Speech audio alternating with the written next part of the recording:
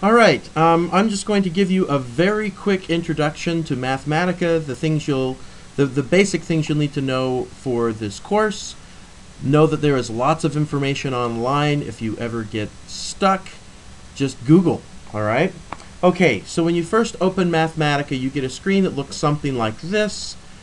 Usually what you want to do is just click on Notebook and open up a new notebook. A notebook is where you do all of your work in Mathematica. All right, so when you get your notebook, you can type whatever you want, right?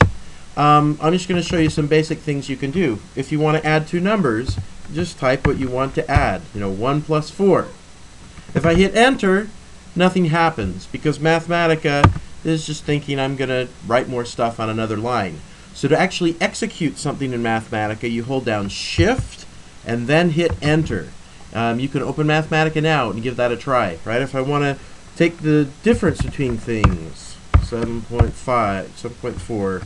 All right, I hit Shift Enter and it calculates the difference. If I want to multiply things, 3 times 4, Shift Enter. If I want to divide, I use the slash. 12 divided by 7.2. 12 divided by 9. All right? Okay, now notice one thing that happened there. When I told it 12 divided by 7.2, it gave me a decimal answer, but when I did 12 divided by 9, it gave me a fraction. So Mathematica, when it saw that I divided by 7.2, it said, look, you're already doing decimal stuff. Let's just roll with that. All right, but when I did 12 divided by 9, Mathematica realized that if it did decimal stuff, it would lose information. It would lose precision. So Mathematica tries to keep things kind of algebraic as much as possible, not plugging numbers in and converting things to decimals. All right, so 17 divided by 3, right? It's going to give me a fraction, and it's going to try and hold on to that. If I wanted to, one thing you can notice, you can use your cursor or your mouse, and you can go up to something and go to a place where you've been before and reevaluate that. If I wanted to give me a decimal, I could just make one of them a decimal so that I've already kind of told Mathematica I've thrown information away, and then it'll give me the decimal. But if I come back up here, get rid of the decimal, the point is Mathematica is going to try and keep things as precise as it can whenever possible. Okay, so that's how you execute things. Those are your basic operators. Oh, also raising things to a power. 4 squared, I use the up caret. 4, that means 4 to the second power. All right. 7 cubed looks like this. 7.1 cubed looks like that. All right. Okay. Now the next thing I'm going to show you is variables. All right. Oftentimes you want to store things away for later use. So the way you make a variable is you just choose a name for a variable like a, and then say equals. A equals 7. All right. Then whenever I hit A and execute it, I get 7. I could do A equals B times 7. And when I hit A, it gives me 7 times B. B is an undefined variable. It doesn't know what B is, so it just holds on to it. All right? And when I say A, it just returns 7 times B. Now if I come along and say B is equal to 4, now what's A equal to? Now A is equal to 28. It's 7 times 4, right? Because now it knows what B is. All right? Next, we're going to talk about functions. All right, so Mathematica has a lot of built-in functions. If I wanted to take the square root of 4, that's just 4 to the 0.5 power, right? There it is too. But Mathematica also has a built-in square root function, sqrt, right? Now, Mathematica uses square brackets for arguments to functions, so I put a square bracket for close square bracket, and that says 4 is the thing I'm sending to that function. I hold down Shift and hit Enter, and it says 2. All right? Why would I want to use square root when I could have just did to the 0.5? Well, for one thing, you notice that there's no decimal point. That decimal point says Mathematica is thinking about this as a decimal, whereas here it's like, no, dude, this is really 2. This isn't 2.000001, and I lost that 0.1 because I rounded. That's really 2. Now, I haven't tried this, but I can probably do a similar thing just by saying 4 raised to the 1/2 power. Okay, so that works as well. Square is just another way of doing the same thing. Notice parentheses. All right, if I did 4 to the 1/2, what is the precedent? I don't know. What is it going to do first? If you ever wondered, is it going to do 4 to the 1 power and then divide that by 2? This is a very bad example because you get the same result either way. But let's try and take the square root of 8, right? I don't get the square root of 8. I get 8 to the first power divided by 2, right? So the parenthesis says, do this operation first, all right?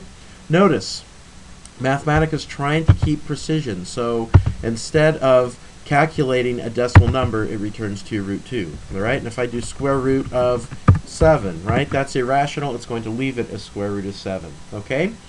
What if I actually wanted to know the numerical value of square root of 7? Well, one thing I could do, as I mentioned, is I can come and I can put a decimal point in there, and then it knows you want to do that. All right. Another thing, though, you can do, if I switch this back, Mathematica has a built-in function n, and n just turn something into a decimal. So if I operate on that with the n function, it'll give me a decimal. N can actually take more than one input, all right? The first input is the thing you want to turn into a decimal. The second one is the number of digits you want to keep. All right, so I can choose how many digits I want to keep in this calculation with the n function. All right, another nice function, sine. All right, so if I take the sine of 7, there. It just gives me the sine of 7 back, right? Because it doesn't want to lose precision, so it's just going to keep it as the sine of 7. But if I do n sine of 7, it'll turn that into a decimal place, a decimal. Cosine is another function, 1.7. There's the cosine of 1.7. All right, there's a whole bunch of different functions built into Mathematica. You can, if you're looking for one, tangent, right? That's tan 2.2. All right. If you're looking for a function, just Google it or use help. Mathematica has help, and you can search for different functions. All right? Okay. Now, what if you want to define a function of your own? That'd be really handy. I have some function I want to define. The way you define a function is you just say the name of your function. Let's say I'm going to define a function called blurred. There's my function. And then in the square brackets, I'm going to tell it what variables blurred, this function blurred, takes. And let's say it takes a variable x. So I type x and then I type an underscore, and that's saying this is the variable I'm going to use in blurred. And then I can set this equal to whatever. So maybe blurred is going to be sine of x plus x squared. There we go. There's blurred. Now I can take blurred of 4. There it is. I can take blurred of y, and there it is. All right. You can define functions that have more than one variable. So I could define gonk. That's my function, and maybe it's a function of 2 parameters, x and y. So I just put a comma between them, the underscore after them, and then I define my function. And maybe gonk is equal to x squared plus y cubed. All right, and then I can take gonk, evaluate gonk at 4. That's what that is equal to. Whoops, I called it gong. My function is gonk. So now it evaluates gonk at 4. All right. Why is it? Oh. I evaluated gonk at 4. It just returned gonk at 4 because it's like, I don't know a function named gonk that only takes one variable. So it's like, whatever. But remember, gonk takes 2 variables. There we go. So I can evaluate gonk at 4 and 5 at 4 and b. Remember, I defined b earlier, so it knows what number that is. I've never defined c. So it's just going to plug c in as a variable. All right? So that's how you make your own functions. The next thing we're going to do is I'm going to show you how to plot things. It's really useful in this class. If you get some answer to a problem, you want to see, how do things change as I change something. Plotting is a great way to build intuition. The way you plot is with a function called plot.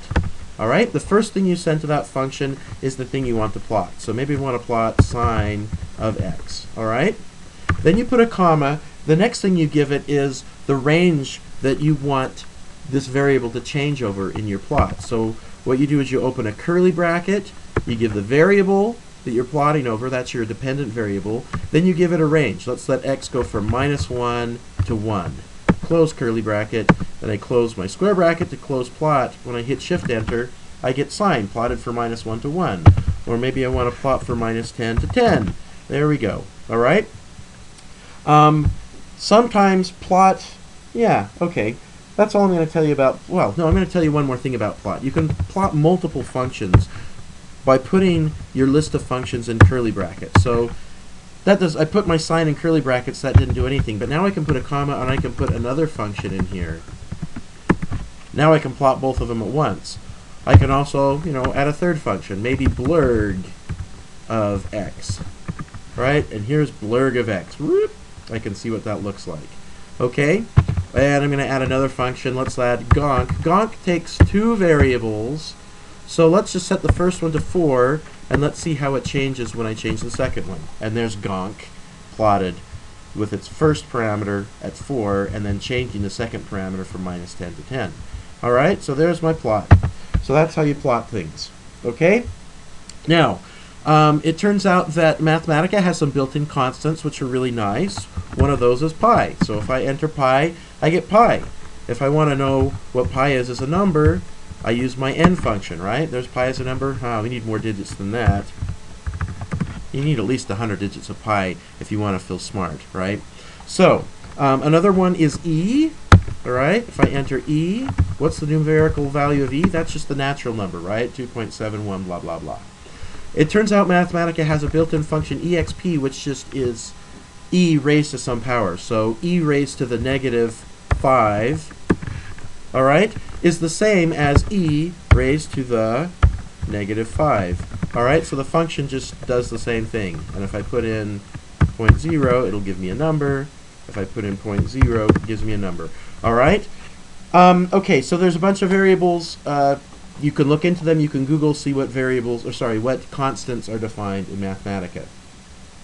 A nice thing to be able to do in Mathematica is integration. So if I want to integrate something, I use the integrate function. Integrate. All right, open my bracket. And it takes multiple arguments. The first argument is the thing that I want to integrate. So maybe I want to integrate x squared.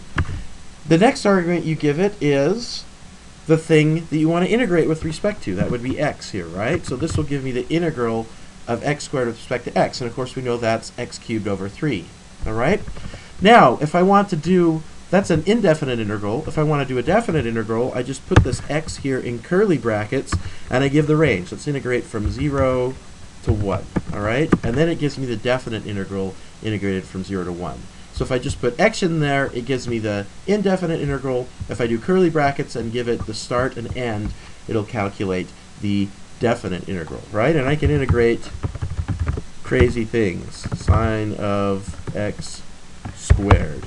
What's the integral of sine of x squared? We do that. I don't have to go and look stuff up in a table anymore because Mathematica will tell me what the integral of the sine of x squared is, right?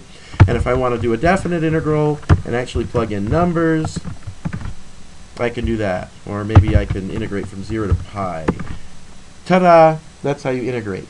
Now, I'm doing a definite integral, right? Let's say I integrate from 0 to 1. The way Mathematica does this is it does things algebraically and then plugs the numbers in, right? So if I put a 1.0 here, it would probably evaluate that sign, right, and actually give me a number. But maybe Mathematica runs into some trouble and it's just not able to integrate what you give it. It just can't figure it out. You can tell Mathematica, hey, you know what? I don't care about the algebra. I just want the numerical answer at the end. So don't try and figure out what the integral of this function is and then plug the numbers in. Just use a numerical technique to find the integral. To do that, use the function n integrate. All right, and then it'll do it numerically. Whoops. Sine of x. We'll do the same integral here. And we should get the same thing, except when this first one, Mathematica is actually finding the algebra, figuring out what the integral of sine of x squared is, and then plugging the limits in. Whereas n integrate, it's just saying, look, I don't care about the algebra, I'm just going to numerically calculate what this integral is. So if I change this to 1, right, it gives me that. Here, if I change this to 1, it's always going to give me a number because it's doing the integral numerically. All right? There's integrals. What about derivatives? Well, you can take a derivative of a function. Let's see, we made this function gonk, right? Was this the one we did of two variables? This is, yeah, so gonk of x and y. What was the one we did of, let's make a new function. Let's make a new function f. F of x is equal to x cubed, all right? So f of 4, right? F of h, okay? H cubed. If I want to take the derivative of this function, I just put a prime there, right? I just put an apostrophe. So f prime of x is 3x squared, right? It just took the derivative. F double prime is going to be the second derivative, okay? So that's one way to do a derivative in Mathematica, is you define a function and then you put however many apostrophes, right, to get the derivative that you want, okay? But there are problems with doing it that way. First of all, I have to define a function, right? What if I wanted to take the derivative of sine squared of x, right? I'd have to define a function and then do that. So Mathematica also gives you another way to do a derivative. There's a d function where I give the thing I want to take the derivative of. So let's say I wanted to take the derivative of sine squared of x, comma, then the thing I want to take the derivative with respect to. There it is. All right, I can do simple stuff like derivative of x cubed like we did before with respect to x, okay?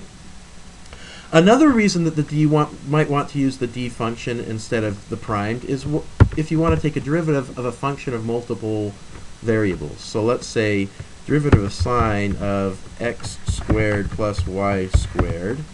All right, and let's say I want to take the derivative with respect to x, right? So the d function lets me indicate what I want to take the derivative with respect to. So there we go. All right, I could also take the derivative with respect to y, okay? Another cool thing you can do with the derivative is you can take higher order derivatives. So like I could take the derivative of x to the fourth with respect to x. What if I wanted to take the second derivative? Well, I could take that and then take the derivative of it again, but that would be annoying. So instead, I'm going to put x in curly brackets with which power I want it to take. So that takes the second derivative, there's the third derivative, and so forth. All right? Or I could take the derivative of something with two variables, x squared times y squared. Take the derivative with respect to x, all right? Here's the second derivative with respect to x. Right? Okay. One thing I can do is I can, with this d function, I can take derivatives of multiple things. So this right here says, here's the function I'm going to take a derivative of.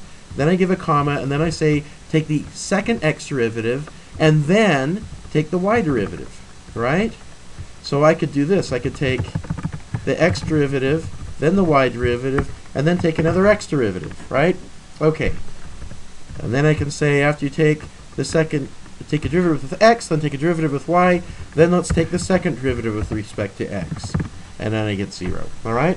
So that's how you do derivatives in Mathematica, all right?